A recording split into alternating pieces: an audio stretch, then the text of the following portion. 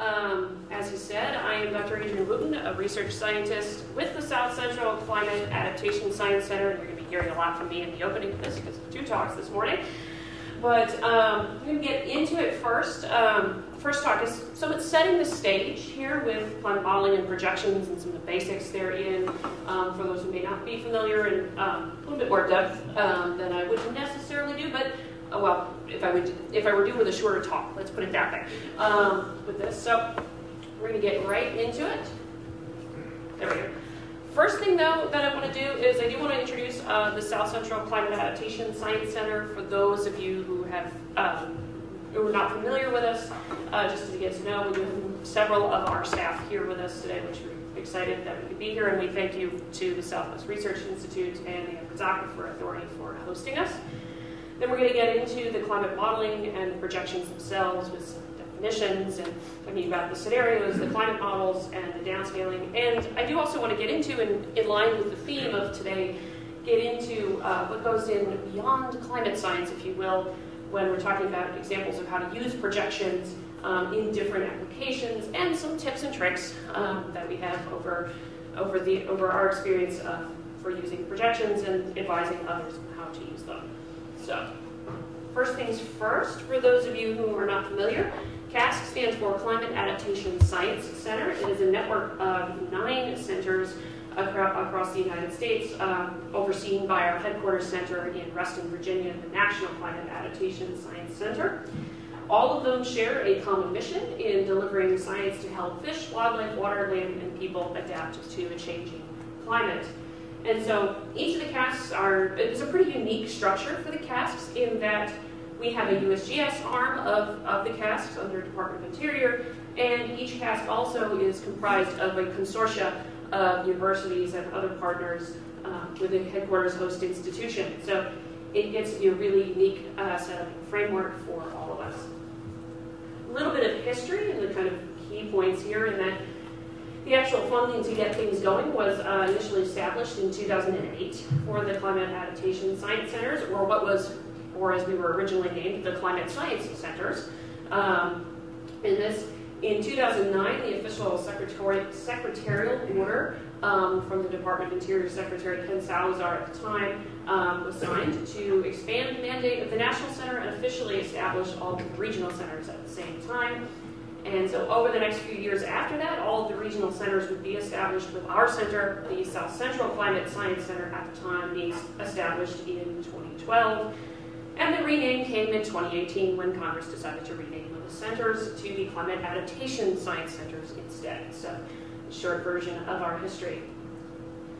We actually are pretty unique in harnessing both the expertise of federal scientists and university scientists. All of our USGS staff are co-located with us at our host institution here, and that's to help facilitate that partnership between us, but also it helps us to guide the science with our federal partners in planning, and also the federal side provides funding for a lot of the work that we do.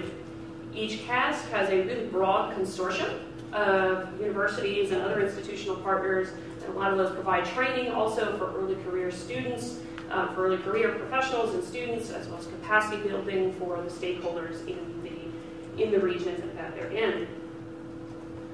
Our center, the South Central Climate Science Center, is made up of 5 universities, with the University of Oklahoma being the host institution. We also have Oklahoma State University, Texas Tech University, the University of New Mexico, and Louisiana State University. We are also unique in that we also have 2 sovereign tribal nations as part of our consortium, the Choctaw Nation of Oklahoma and the Chickasaw Nation of Oklahoma. And so get a lot of great input from our partners and the tribal nations as well. We have a number of foundational activities that we engage in, starting first with the funding of actionable climate science. So the USGS side of the CASC in particular is very interested in funding science that has an intentional end use. And a lot of what we're going to talk about today falls very much in that line of what the CASC would fund. The USGS side of the CASC would fund, and that is what we define as actionable science. It is something that's carried out in collaboration with folks who use that science.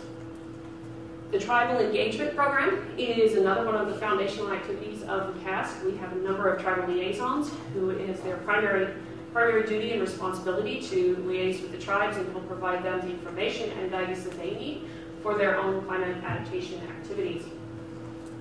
We have education and training. A number of our staff engage in providing climate 101s and also training activities on how to use the projections, and very many kinds of early career professional development activities as well for the members of the consortium. Obviously, we're going to talk a little bit more about the next one today, so I won't necessarily dwell on that one at this moment. But one of the major baseline activities of what we engage in and consider foundational to climate adaptation in general is the projections and downscaling itself. And in that vein, the final foundational activity is one of the things I engage in alongside of our climate adaptation specialists and tribal liaisons is providing technical assistance for any of our stakeholders who wish to use the climate projections at all in our region. So the CASC is blessed with a great leadership that helps facilitate our partnership. As I said, we have a university consortium that is led on our end by OU and our director, Dr. Renee Pearson, and assistant director, Custer, and we're graced today actually with the presence of our USGS leadership, Dr. Suzanne Van Kooten and Dr. Michael Langston, of course, because they keep renaming you guys from director to whatever your title is now, the regional administrator and the assistant regional administrator.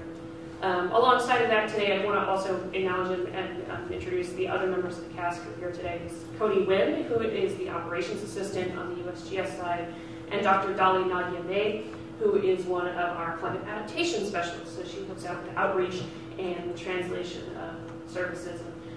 I know Suzanne is recently hired as our new regional administrator, so if you would like, Suzanne, I'd like to give you the opportunity to say a little bit. I don't think I need to use the mic. I speak pretty loudly. I just appreciate the opportunity and the tremendous partnership here with this Edwards Aquifer and all of the scientists that are going into this in this effort. I really appreciate the invitation and the tremendous partnership that we have. My background, so this is in my wheelhouse, I think. I'm a hydrometeorologist, a former leader of a river forecast center in the National Weather Service. So I'm a civil engineer, a meteorologist, and coastal restoration. So this is right in I think my wheelhouse, along with this very talented team. So I look very much forward to working with all of you and expanding this in our science-based approaches and how we can really apply our climate science here. So thank you for the opportunity.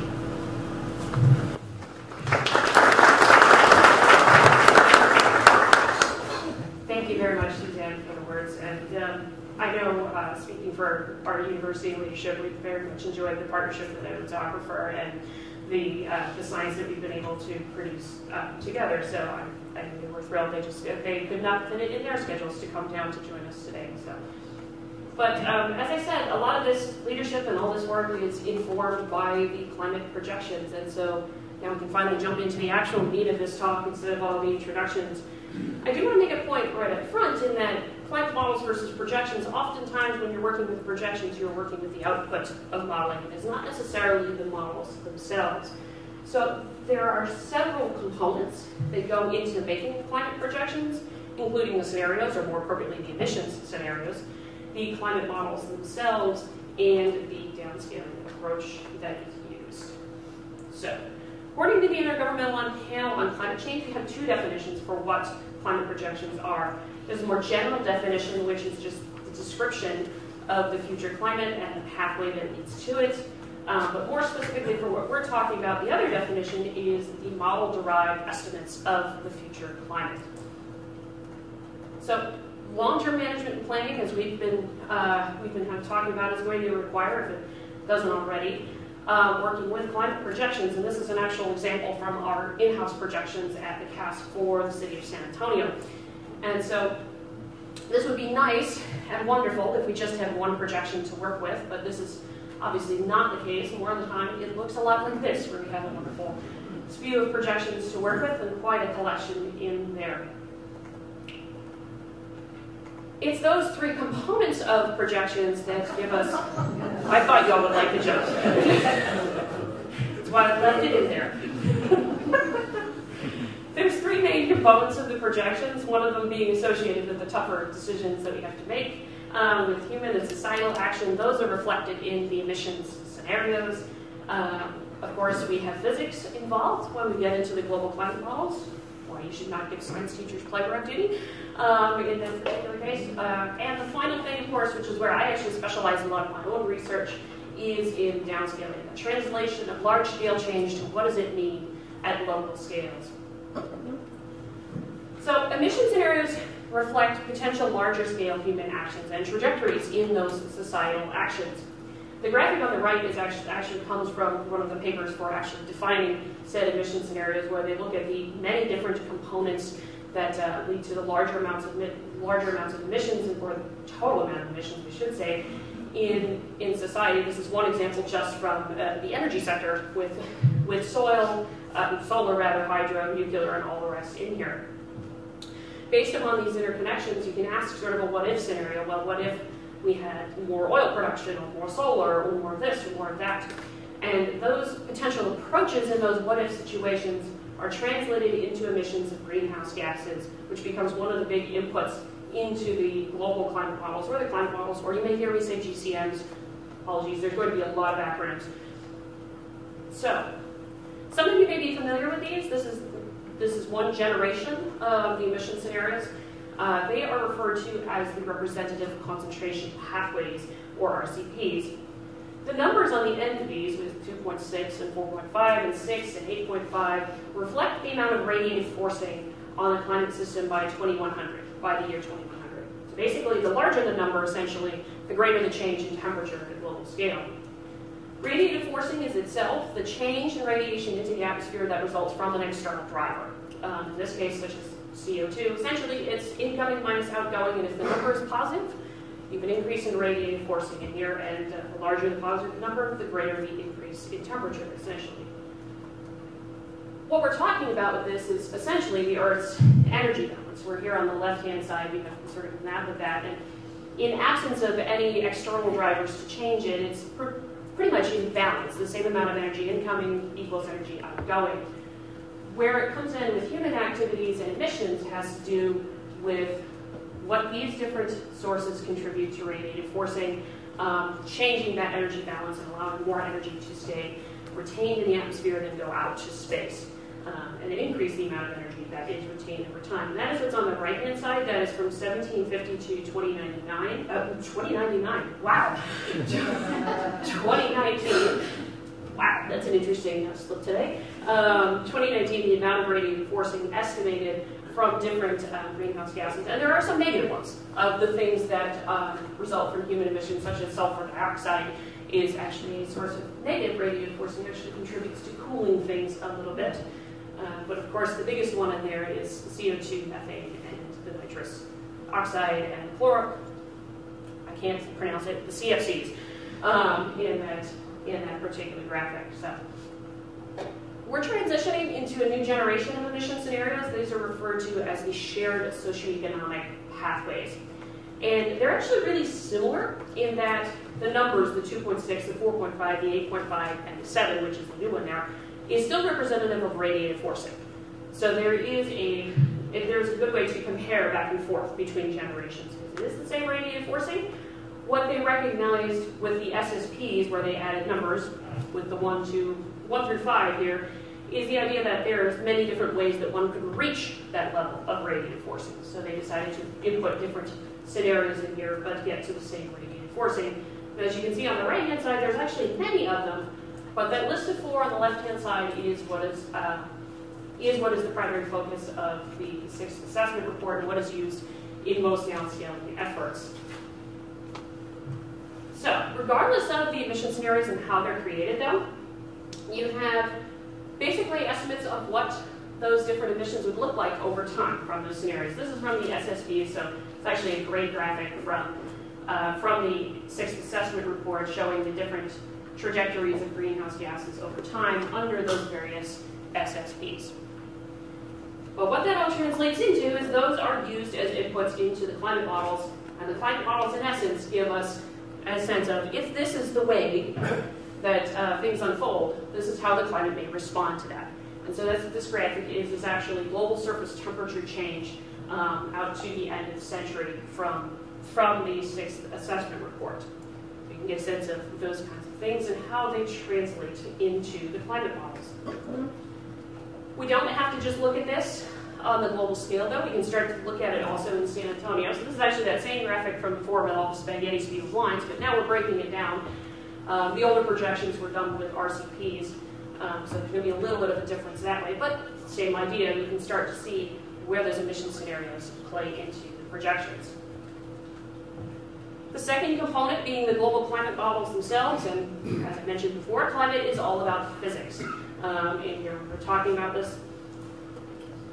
All of the models, all the global climate models share a same fundamental basis. Conservation of momentum, conservation of mass, conservation of energy, the ideal gas law, all those kinds of fundamental things that you've learned are all the same between the many global climate models that exist. And those equations are then converted into a form that computers can easily solve. The global models, though, are not just made up of those fundamental equations, they are also made up of physical mathematical representations of all of these different processes here on the right-hand side, be it changes in the hydrologic cycle, or the biosphere, land surface, sea ice, or interactions between various components of atmosphere and ice, or atmosphere and ocean, what have you. The climate models are 3D models also. They are run globally, as the name suggests, so latitude and longitude, but also with an atmospheric component, go from the surface to the top of the atmosphere, and all the way down from the ocean surface to the very, very bottom as much as we can there. It's important to recognize the climate models themselves are not necessarily meant to give you a detailed prediction. They are meant to give you a reasonable projection. What do I mean by that? It's meant to tell you a little bit about what's going on with the climate, or what may happen with the climate 50 years from now. It is not meant to tell you what will happen exactly on this day 50 years from now. There's a very big difference there. But models themselves take all of these equations, start from one time step, calculate everything across that grid, and then proceed to the next time step and repeat. And they're giving us estimates of temperature, precipitation, and all the rest from the global climate models. Over time, the complexity of the global climate models has increased dramatically. So in the 1960s were when weather forecast models and climate models came to be, and they were very simplistic, with mostly just an atmosphere component and a very rough one. By the time the first assessment report was written for the IPCC, there was a lot of advancement in starting to include things like sea ice and volcanoes and some of the other kinds of features. But over time, since the assessment reports have begun with the IPCC, the second one, third one, the fourth one, the fifth one, and most recently the sixth one, there's been incredible leaps forward in the number of physical processes that are included in the global models, new processes being added, and older processes being refined as our understanding improves. And so this is a really great thing to see as we've been leaping forward in time. The other thing that has improved dramatically in the last 60 years working with climate models is that the resolution, the size of each of those little grid boxes, has also improved dramatically from the first assessment report to the fourth now. There's not an updated image for this because they haven't done much beyond the fourth with improving the resolution. But this is kind of attributed to the notion that, well, thank goodness computing power has increased, that you can do a lot of improvements and make finer resolution models and represent more physical processes as a result. So with all that said, you may be wondering why we have so many different models. Each one of these circles on here represents a modeling center in the world that contributed at least one global climate model to the sixth assessment report, or the coupled model intercomparison project phase 6, if it were, as you will, or CMIP6. And there are a lot of them in CMIP6 in total. There's 100 global climate models to work with, which is pretty impressive, given where we were 60 years ago. The reason for that comes back to this particular graphic and the number of processes. We are adding new physical processes as our understanding improves, but of course, as you identify and try to mathematically model that process, there are competing theories for how that process works and how it should be modeled. And this is one of the primary things that leads us to have many climate models to work with, because each of those competing reasons and theories for how a process works can be translated into mathematical modeling components and incorporated into separate global climate models. So this is the reason for that. It is a very good reason for that. As I said, though, to make it perfectly clear, the fundamentals are all the same. We're talking primarily about processes where we're still making a greater understanding of how that process works. Oh, is it going to play? Oh, it may not play. Okay. Hold on. Yeah, I got it. There we go. That's supposed to be a video. That's what that is supposed to be. One of the ways we go about evaluating the climate models, because obviously we don't want to evaluate them for, do they represent exactly this event that happened, because that's not what they were designed to do. They're designed to represent the climate.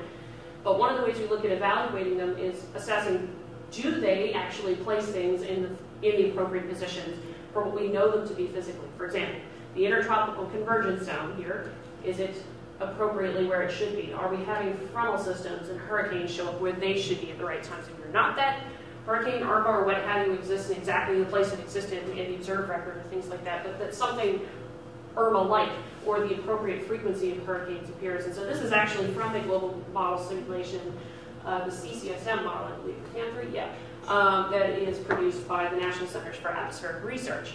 So this is one way that we look at it, and it gives us confidence in seeing a lot of the physical processes that we know exist in the real world be represented in the global models that you're going across here, and at the scales that are appropriately modeled. Another way we can look at it is, because we're talking about a model, we can look at whether or not the models do capture historical temperatures as well and the trends of temperature. And this is from the Intergovernmental Panel on Climate Change, but what I like about this right here is the black line is observed changes in global temperatures, and this brownish beige here is the models simulated human and natural influences at the same time. And what we can see with this is that we cannot actually match observed changes in temperature without incorporating both human and natural influences into the models. So that was that part with the global models. But of course, because we have so many different global models to use, this is where I can start adding more lines to the projected change here. And I just added a few, for example, from the example in San Antonio. We were talking about before, and so you can start to see when you're talking about emission scenarios. Okay, so 3 emission scenarios are going to be put into 100 models. So maybe we have 300 simulations of things to work with, and it grows pretty quickly after that. With the other component where I spend a lot of my time is on downscaling. Downscaling is a modeling process that helps to translate large-scale changes to local scales, and it falls into 2 main categories. There's a dynamic approach and a statistical approach, and I'll get into more of that in a moment. But the idea here is that we know that even though the resolution of the global models is coarse, there's still some local physical effects that are really important, whether it be from topography, the proximity to the coastline, or what have you. Downscaling is about preserving those particular local physical effects and how do they interact with a changing climate.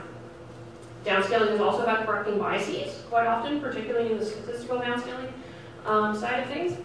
But also for our purposes as a CASC with our stakeholders, a lot of times 100-kilometer resolution data just isn't useful for what anybody wants to do in an application.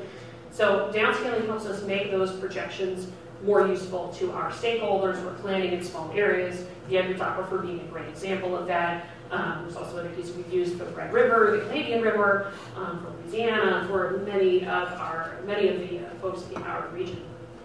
Now, first I want to provide an example of why downscaling is so useful and so needed, and I'm going to use actually Puerto Rico to do that. Puerto Rico is near and dear to me because that's actually where I did a lot of my dissertation research. So this is the island of Puerto Rico. On the on the left-hand side, the island of Puerto Rico is overlaid with these grid boxes that roughly are 100 kilometers by 100 kilometers, the resolution of a typical global climate model. So essentially, one number per box. In here, one number per box. And the right-hand side of this is a topographic map of the island of Puerto Rico with some mountains here, as well as a bunch of mountains here in the western part of the island. Now, why is it a problem that there's only 2 numbers to represent all of Puerto Rico? If you're lucky, if it's coarser, it may be a number. And the model, well, there may be a lot of ocean there too at the same time, so it's going to be interesting for some of the global models. Puerto Rico is very dynamic changes in ecology and in climate across the island. So with where it is in the Caribbean and topography, combination of wind flows, this is actually what portions of this island look like. And I will point out, Juanita and El Yunque here are about 60 or 70 miles apart. So you go from a pretty arid desert-like condition to a rainforest in the space of about 70 miles. Utuado is in about the middle, so you can kind of see the change in vegetation that results. The vegetation is that dynamic in Puerto Rico because of the precipitation and the flow of the island. The flow over Puerto Rico generally is east to west, because of where it is in the Caribbean, it's an east to west flow. But one of the things that happens is because where there's a mountain right in here that is distinctly tall enough, you have a lifting force right there on that side of the mountain, and that results in a tremendous amount of orographic precipitation, which is why this particular area in Puerto Rico gets about 170 inches per year of rainfall or more, which is pretty damn dramatic. On the opposite side of the island is a little bit more complex. The mountains right here are in the middle, and they do disrupt the background flow enough that what happens is you get a lifting force more so on this side of the island and a suppressive force on that side of the island. And as a result, you can see the very dry southern portion of the island of Puerto Rico. All of that is reduced to two numbers in a global model, and hence the reason for the need for downscaling, because this is actually Juanita, right down here, one of the driest portions of the island. Utuado is here in the middle, with its much more lush vegetation, and of course this would be El Yunque, all the way here on the northeast side. Incidentally, the only rainforest in the U.S. National Forest Service system is El Yunque National Forest, there on the northeast side of Puerto Rico, which is a beautiful forest if you get to go. Of course, we don't have to just look at Puerto Rico. We can also look at the United States itself. This is an example with 200-kilometer data for the United States. Normally, we would know that there is pretty dramatic changes in temperature, because it's a temperature map. Here in the Rocky Mountains, you can't even see the Rio Grande Valley in here because of how coarse it is. And I'm sorry for those of us like me who lived on the East Coast for a while. The Appalachians are kind of missing at this point. There should be a temperature change with elevation there. Downscaling allows us to convert this kind of an image more to this kind of an image, where you can actually start to see so much of the features that we know are already there because of the topography and the proximity to the shoreline. Now you can see the warm area of Florida a lot more clearly with the proximity to the coastline and the landmass sticking out there, as well as the many changes in temperature over very short distances that are the result of the topography in the western part of the United States. And finally, there's at least some semblance of the Appalachians in this one. It's not the finest that can be done now, this 25-kilometer resolution, but it provides a great illustration. As I mentioned, there are two main types of downscaling that we deal with. First of them is the physically based dynamic downscaling that involves regional climate modeling. The second is what's referred to as statistical downscaling, which is where I spend more of my time. It is empirically based and it makes use of statistical techniques.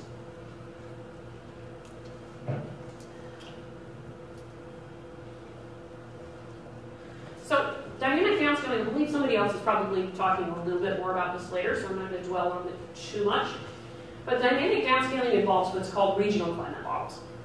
And regional climate models are essentially smaller versions of a global model. It runs in the same way with lots of physics and physical representations and what have you.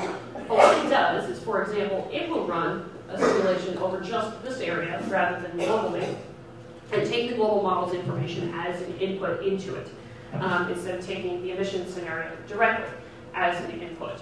And then it will run a simulation over this area. That's actually what's shown on the right-hand side here. With regional climate modeling, you can do something that is also called nesting, whereby you can actually take one outer domain of a regional climate model and run the same model again for an even smaller area and keep on going. The benefit being that as you shrink the domain size, it makes it much more computationally feasible to go to a finer and finer resolution. So that would be a general overview of what dynamic downscaling is. Statistical downscaling is a little different, for sure, because it's not based on physics as much as it is based upon relationships built statistically between observed data used to train that statistical relationship and the global climate model simulation data in a historical period. So where you have historical observations, you also have historical simulations of each of the global models. That relationship is then used with those future projections from the global models to essentially give you, if you had observations in the future, what would they look like? So at its utter conceptually simplest, you might think of it as simple y equals x plus b, where y is our observations in this case, and the GCM is our predictor. Of course, there's many more complicated techniques than that, but this provides a great sort of conceptual way of thinking of it. But this is the limitation with statistical downscaling. It does require observation data, and a long record, usually about 20 years of observations are required at least to help make that statistical relationship very robust. There is quite a range. I lost track. Somebody at the National Cast asked me a while ago, about 10 years ago, I think, to basically catalog all the downscaling techniques that exist at the time, and I stopped somewhere in the neighborhood of 40 when I was reading papers, so there's a lot of different statistical approaches to doing this. At its utter complete simplest of techniques is what's called the delta method, or it's also referred to as a change factor approach, where you literally just take the change signal of a global model and add it to your observation data set, and there you go. You have a representation of what the future might look like. An example with an intermediate approach is you can actually do this with principal components analysis also, or some other similar kinds of methods. Increasingly, we're actually starting to see more AI being used, and particularly with artificial neural networks has been the primary thing with that statistical downscaling. This is actually an example of that from one of the papers in here in terms of how that works with different hidden nodes that learn essentially the relationship between observations and GCM to give us some downscaled precipitation in that case example there. But there are many, many, many different statistical downscaling techniques and many regional climate models for much the same reason as we have many global climate models, in that there's not a one best way to do that translation from local from large scale to local scale. There are benefits and pros and cons to both. There we go.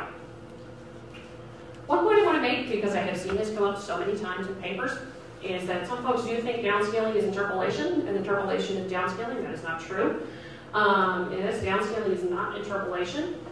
Interpolation is purely about spatial statistics, and while you can certainly use interpolation as part of a statistical downscaling approach, it is not that itself. Interpolation generally makes no relationship between a GCM and observations, which is what statistical downscaling does. And there's also no physical relationships involved in interpolation either. That's the dynamic downscaling side. Downscaling is meant to resolve those new physical processes, smaller ones that we know are there and probably won't go away under a changing climate, like a mountain. I hope climate change doesn't eradicate a mountain. That would be a problem. Clouds, thunderstorms, land surface, statistical relationship with the downscaling between training data and GCM. And also you can have finer scale simulation, the regional climate model. This is lesser known, but I believe somebody's talking about it today. I forget myself, but there's a combination approach called a hybrid that hybridizes together statistical and dynamic downscaling. So, but because we don't have one standard technique, of course, now you have, what is this, 3 scenarios, 100 global models, and 40 or more different downscaling techniques. You can see how that blows up very quickly when you start adding more downscaling techniques on top of it to get to that simulated set of projections. And of course, altogether, we end up with quite the range of projections. For the city of San Antonio, this is just from our in-house data set, a little of the other stuff we'll be talking about next. So, this is where we get to the fun stuff for me as we get into translation. Traditionally, climate modeling was a research tool to learn about the climate system, and it still is. It is something that we use that for. And our focus is often on temperatures, on rainfall, on climate sensitivity, and a few things that are important to me as an atmospheric scientist, climate scientist. But it is very true that in the last 20 years, there's been a lot more usage of the projections from climate models outside climate science. And this includes vulnerability and impact assessments, adaptation planning, decision making, and there's often a focus on more than just temperatures and rainfall, because there is more than just temperature and rainfall that affects a lot of different things, be it in an aquifer system or an ecosystem or in agriculture. So impact assessments, derived variables, my prime concern with a lot of these, of course, is the proper use of said projections.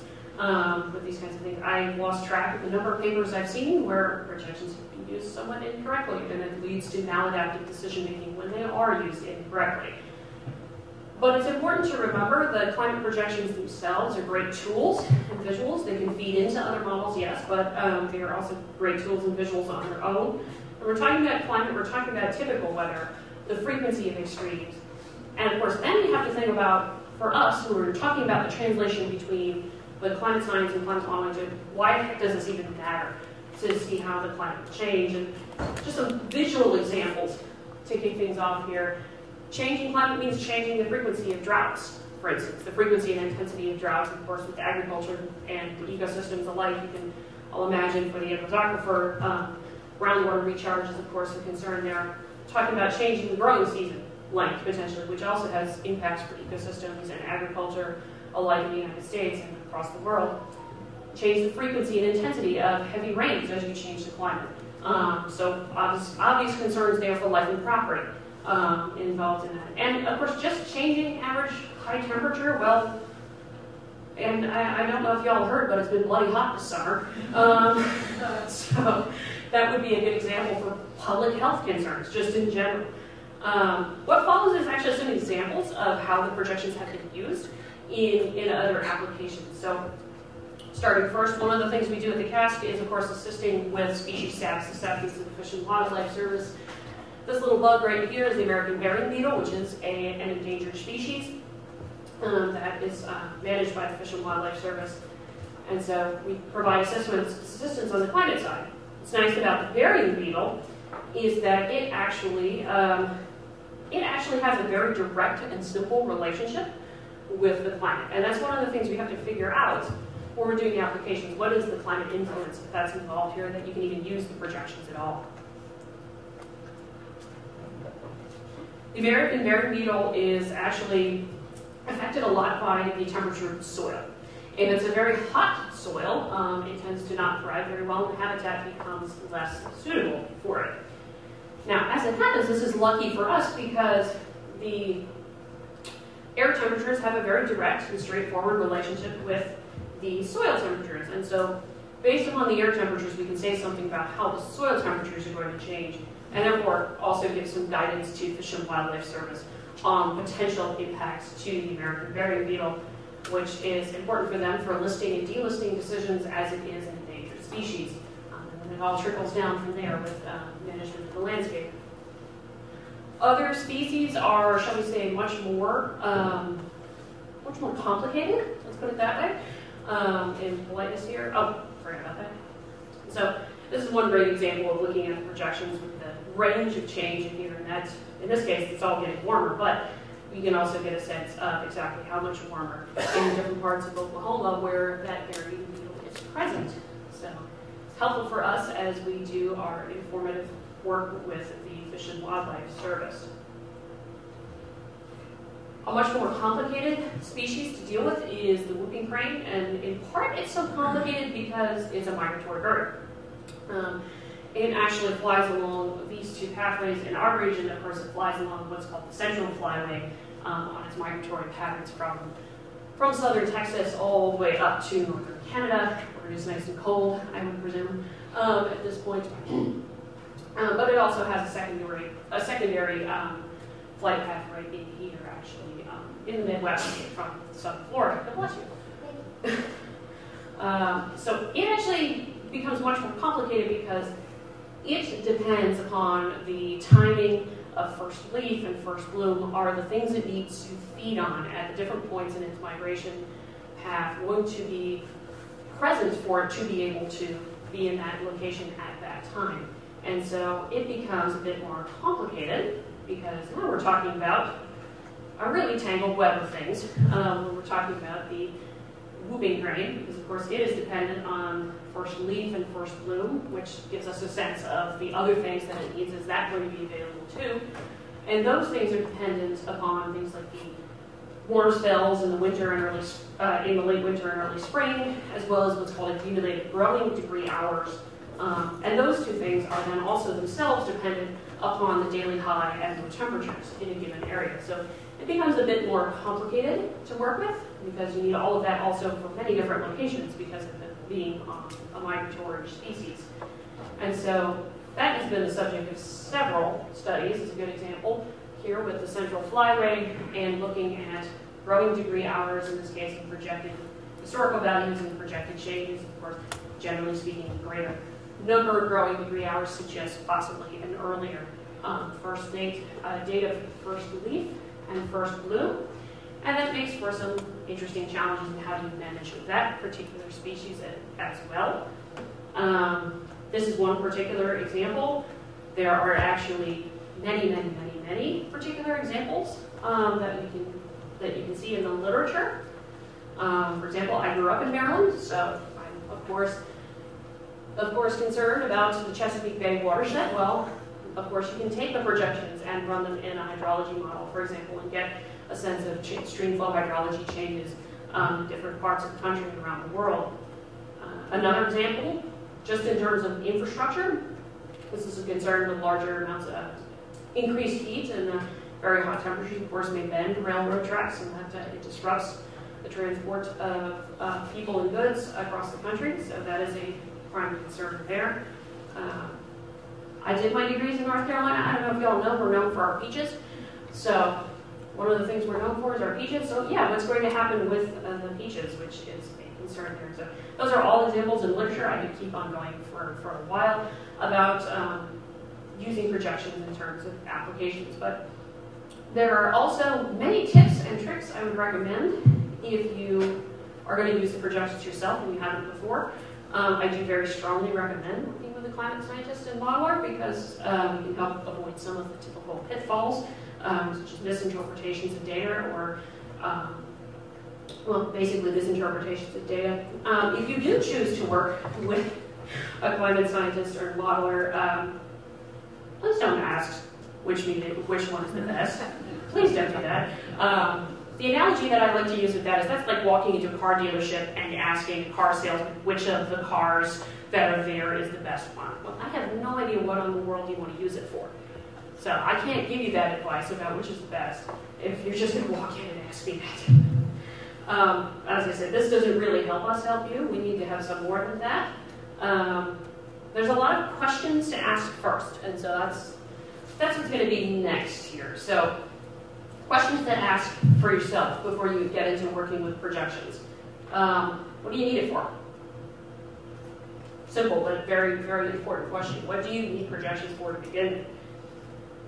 What is important to you about this kind of thing that you need the projections? That goes back to the why does climate change getting matter? The frequency of droughts having effects on this. Why does it matter? What are you trying to assess? What's the decision that you're trying to be made? And for what, for where, for why, kind of thing. All those kinds of questions become important. The when side is a particularly interesting one because it's about the decision time horizon. For example, infrastructure is often meant to be built in to last for 100 years. Well, okay, that's the time horizon you need to start considering with projections. What goes on in the next 100 years, and is what you put in now going to be able to stay up in 100 years, if you will. And what do you already know? Now, what do I mean by this is, what about the climate is important is there are situations, and it's totally fine, we worked with this before, where maybe there's not a whole lot of research that's been done on how the climate affects something that you're interested in. We had this problem with the plain spotted skunk is a good example, because I helped out with the species of status assessment for that. When I asked the question, they were like, oh, well, we think it's this, but we're not sure. And that's totally fine. It just means there's more fundamental research that needs to be done. It doesn't mean we can't work with the projections. Just make sure to have the appropriate caveats. And I mention all of this because all of that and more will influence what's best for you. Because knowing what you need in kinds of relationships with the climate, with your system or species or what have you, becomes important because then I can recommend which data sets, which sets of projections have those variables to begin with, but also which ones represent them to the best possible ability. Things to keep in mind, good on you if you get the movie reference. In here. I know it's very tempting for folks to just use projections because someone else used it. Just grab something off the shelf. Your buddy used it in a different project. Doesn't mean it was necessarily the best choice for you to make for whatever application in there. So don't just pick it because somebody else you know used it. Don't just pick it also because it's readily accessible. There's a lot of data sets that are very easy to access. But again, same kind of rules apply. Was it actually created in a way that you can use it? Can it actually do what you need it to do? I think this kind of goes without saying from the last slide, but think very carefully on what you need and what you need it. And for the final kind of thing here, I love putting memes in my talks, okay? Keep calm and consult with climate scientists. This is why we're here. This is why a lot of the casts are here. We will help you figure out what you need. Quite often, this is part of my role, particularly in technical assistance, but also as one of the subject matter experts in our office is to help out with that. We help to answer questions about them. I know Hakan and I have gone back and forth many, many times about the projections and how they're created. Navigating data pitfalls and challenges. This is one of the other things that we do because, as I said, it can be easy to misinterpret things or just grab a random day in 2050 and see, oh, that's what that's going to be like. That's not the right way to work with that. And likewise, help it out with interpretation also is one of the things that we'll do as experts in the data. The final thing I want to mention is sort of my catch-all somewhat disclaimer, if you will, because climate data can't really tell you absolutely everything. Climate projections can't tell you absolutely everything. What they can tell you is how the climate may change. And the extensions with that in hydrology and the rest can tell you how other aspects of things you're interested in may change. For those of you making decisions or looking at other things there, they can't tell you anything about risk tolerance, vulnerabilities, and all those kinds of things. So that is entirely up to those who make use of those projections. So based upon the projections and the extensions to that, I always recommend you ask what-if questions. If this kind of thing happens, well, what does it mean?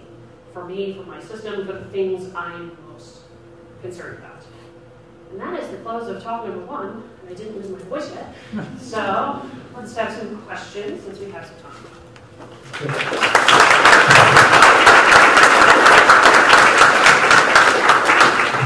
Thank you very much, Adrienne. Certainly have time for questions, please, everybody. Yes. So as you, as the climate adaptation centers do regionally downscaled climate projections, there are other entities doing different things with regard to using climate data to inform future precipitation. One of the biggest efforts I think that's going on right now is the NOAA Atlas 15.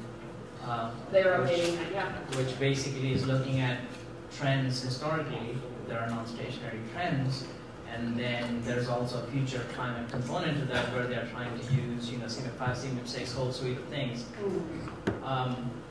My question is, as the climate adaptation centers do these regionally downscaled, hopefully more. Hopefully they're better, right? Hopefully better climate projections. Is there a way for you all to interact with NOAA? That's a very good question. Get that into the engineering community, because it's one thing from a planning standpoint when you're looking at trends, but when you take that and generate a 100-year rainfall, if that 100-year rainfall changes by 1 inch, that's a huge infrastructure decision. So I was wondering what are your thoughts on that, and what are the kinds of interactions that are going on between different agencies to be able to address those things? Sorry, it's a long-winded question. Oh, no. That's a great question. And it's a very fair question because, of course, we could get concerned about there being fragmentation in the science community, but that is not the case. Actually, in my role, one of the things I do is to liaise and discuss with NOAA, with NASA, with all of the different centers, of course, with our sister CASCs, to make sure we are talking about those kinds of things and providing information and guidance and going back and forth with NOAA. One of my longtime collaborators has actually been Keith Dixon, who's at NOAA GFDL. So we go back and forth on a regular basis. So there are a lot of those interactions and making sure we point out to each other even that, well, hey, I think you've got a problem over here with this thing. It's not working right. Or oftentimes we find issues with we find issues and things to help improve the modeling, oftentimes in working with stakeholders, because they end up thinking about the modeling in ways that we didn't before. And so that helps us find things to make improvements. So yeah, we do go back and forth. That's part of our role as a boundary organization in general, is that we will go back and forth with all the fundamental modelers and the like to make sure that they know about things we're hearing, but also to provide some input for them on things to improve. And make sure that we're all consistent too in what we're providing. Yes? How many, do you have any projection of how much data on statistical downsizing models it would take for this? Just because it's for the camera too. How many, do you have any estimate of how many years of data on a statistical down modeling we would look at where the model is working fairly well and to make adjustments? Because it seems to me modeling is modeling, and so the statistical modeling has to have some length of time, to see how well it does and select out the models. So, have any idea about the time frame of that, for example, in San Antonio or Central Texas? Yes. So, general rule is there should be at least 20 years of data that you look at to both train and to validate the data. So there is a cross-validation procedure that we do with statistical downscaling that looks at roughly the same length that we use in training, and oftentimes it's twofold cross-validation. We'll train in one period and then run on another, and then train on a reverse period and run on the other on again to get a sense of how well it performs with the statistical downscaling. So it's at least 20 years. It's preferentially more than that to get to. Oftentimes it will be at least 30, if not 50 years of data, which is why it does make it difficult at times to do variables beyond the temperatures and precipitation, because they're the longest running observation data sets that we have. Awesome. Yes? I have a question. So how is the uncertainty to minimize propagations of errors for your downscaling from GCR to regional scale? If I understand uncertainty analysis? Oh yes, there's definitely uncertainty analysis that happens. So in our shop, one of the things that I use is a variance decomposition approach, where I can see exactly what percentage of the uncertainty is associated with which component, so we know which to target in attempting to improve modeling efforts and what have you. There are others who do different kinds of approaches, but yes, there are certainly a lot of those kinds of approaches for doing uncertainty analysis and addressing those kinds of questions. Yeah, I think that answers your question. Thank you.